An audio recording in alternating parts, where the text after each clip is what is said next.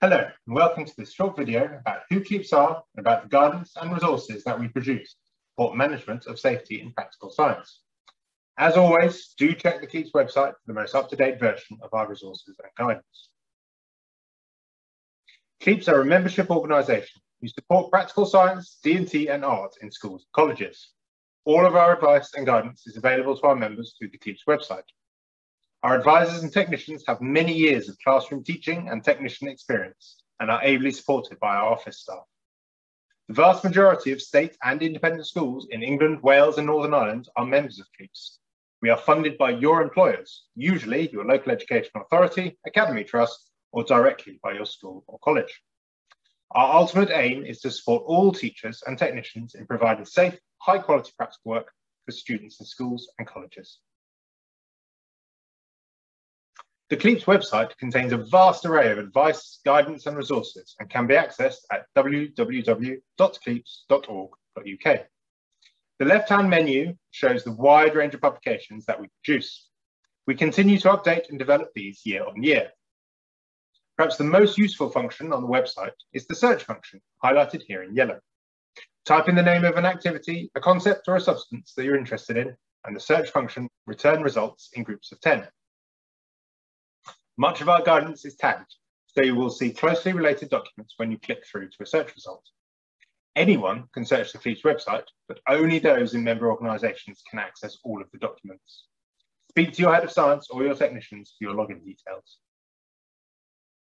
A good place to start when considering practical work as a new teacher, or perhaps when you've moved to a new school, is our document Health and Safety Induction and Training for Science Teachers, which has the code G238.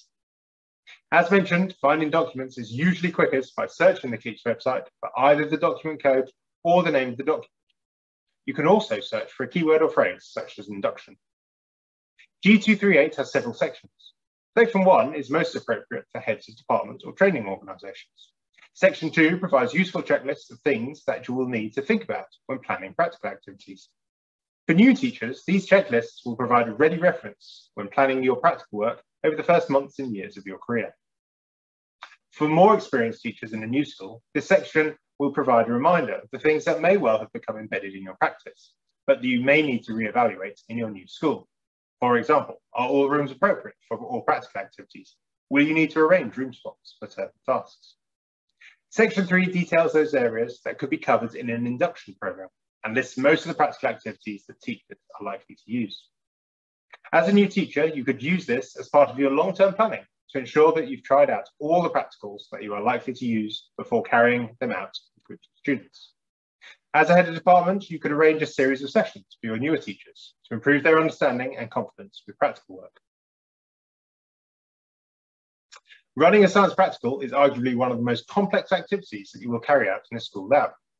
There is much more to think about beyond manipulating the equipment and materials and achieving useful results. Our successful science practical guide, document G30, covers all the aspects that will need to be considered when planning and carrying out practical work. This includes risk assessment, putting in requisitions to technicians, managing the actual lesson, timing of the activity, how equipment is presented to students, how practical instructions are delivered, and the all-important clearing up. The role of demonstration is also discussed, including some advice on how to develop and extend your skills as a demonstrator.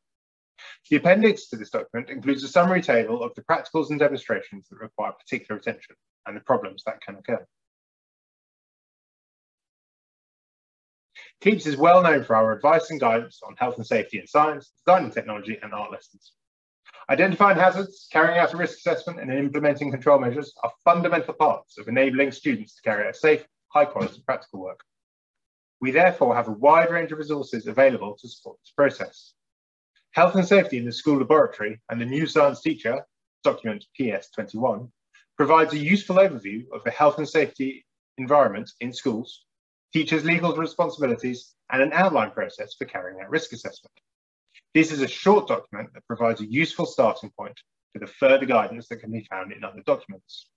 A particularly useful section in PS21 is the discussion of the distinction between hazards and risks.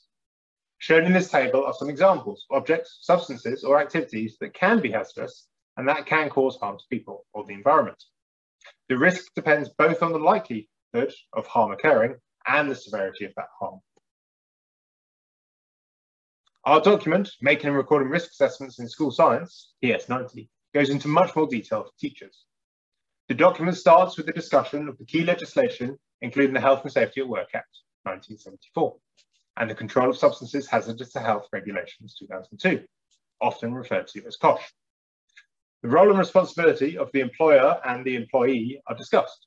Employers are required to assess risks associated with the substances used and the activities carried out within their organisations, and to make a record of the significant findings. Employers can make use of model risk assessments, sometimes referred to as generic risk assessments. Employees, in this case teachers and technicians, are required to follow those risk assessments. One of the most important functions of CLEAPSS is to provide its members with up-to-date guidance, including model risk assessments. When planning an activity, teachers and technicians should start with the guidance or model risk assessments provided by their employer, then adapt as required to fit the specific context of the activity. For example, teachers will need to consider the characteristics of the class, the availability of equipment, the time of day, etc. There may also be local rules that override model risk assessments. For example, dissection of whole animals, such as rats, is allowed, subject to risk assessment. However, a school may have a local rule in place preventing this activity from being carried out. The process of risk assessment can be summarised by the flow diagram shown here on the left. Once the hazards have been identified and the risks have been assessed, control measures designed to minimise the risks are put in place. Examples of possible control measures include using less hazardous substances, reducing concentrations or voltages used, ensuring the students are well trained in a technique, and the use of personal protective equipment, such as safety glasses.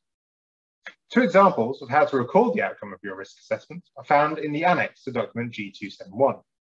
For example, annotation of a practical method sheet that will be used in a classroom, or notes written in a teacher's planner that is regularly referred to. The key point is that the control measures are recorded in such a way that they will be referred to close in time to the start of the practical activity, and therefore will be adopted during the practical activity. When considering what control measures to use, it can be helpful to consider what is called the hierarchy of controls, something referred to in the original COSH regulations. Simply described, some control measures will be more effective than others. The inverted pyramid diagram here indicates the relative effectiveness of different types of control measure. For example, if we don't use or eliminate a hazardous substance, then it cannot cause any harm. This is therefore the most effective control measure. Benzene provides a good example of this. Substituting one substance for another is a commonly used control measure in science practicals.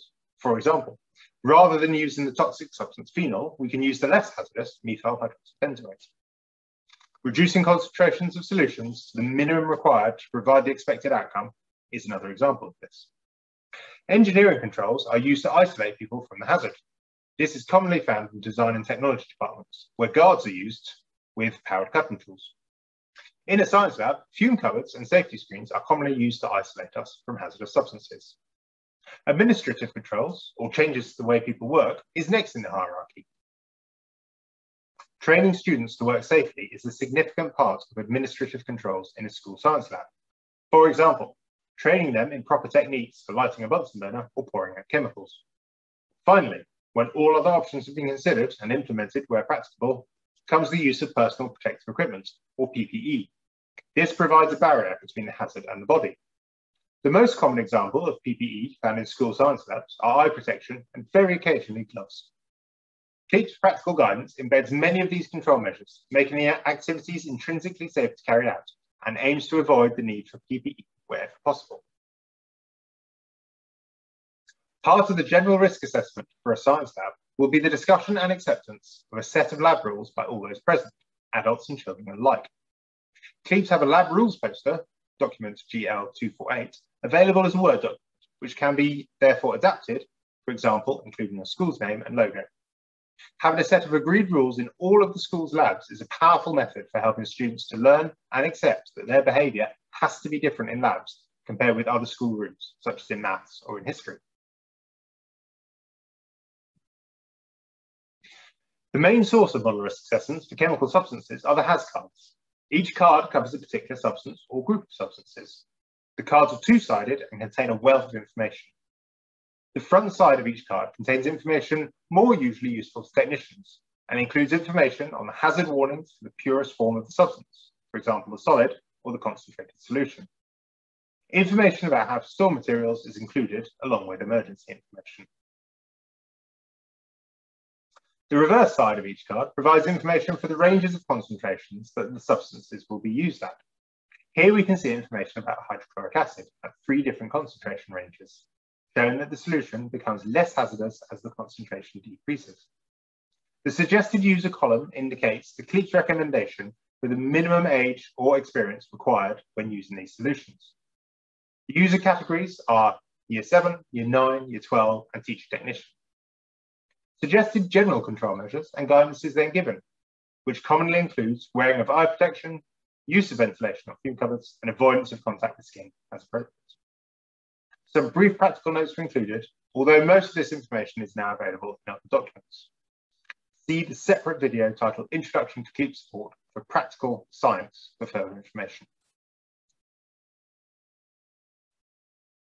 Given the wealth of information contained in the HazCards, we have produced a guidance document called About HazCards, document code GL120, which helps with the interpretation of the information. Section C gives a discussion of how the HazCards are arranged and full details of the meanings of all the terminology. GL120 also includes information on how to deal with emergencies, how to safely dispose of chemicals and personal protective equipment, amongst much else. GL120 also includes information on how to deal with emergencies, how to safely dispose of chemicals and personal protective equipment, amongst much else. One special set of HazCards are called the emergency cards, or E-cards. These will make a useful addition to the walls of every science lab, containing summary information on how to handle emergencies. Also included are the immediate response measures. These are measures that anyone can carry out in an emergency before a first aider arrives. Such emergencies include burns, cuts, electric shocks, and exposure to chemicals. GL120 also includes a description of the chemical hazard warning symbols now used globally. CLP is the European Union and Great Britain implementation of the global system, and you will see reference to CLP in many other CLEAPSS documents. This section of GL120 provides a description of the meaning of each of these symbols. This could provide a ready reference source for you and the basis for activities designed to introduce students to these symbols. A question sometimes asked by teachers is whether they can share HazCards with students, especially when the students are carrying out their own risk assessments as part of their courses. HazCards are not designed for students, so therefore should not be supplied to students.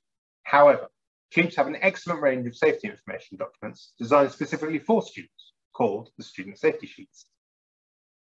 Here you can see a comparison of Student Safety Sheet 20 and HazCard 47A, which are both about hydrochloric acid. The Student Safety Sheet provides enough information on hydrochloric acid to allow students to risk assess an activity.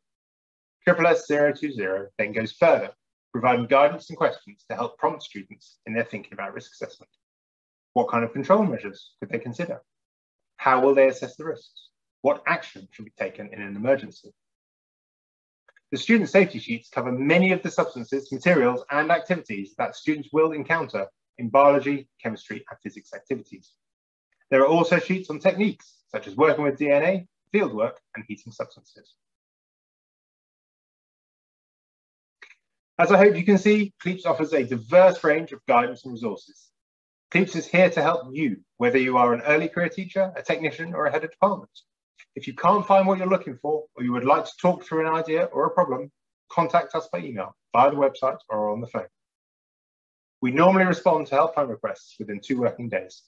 If your query is urgent, then contacting us by phone is the best route. Thank you for watching this video.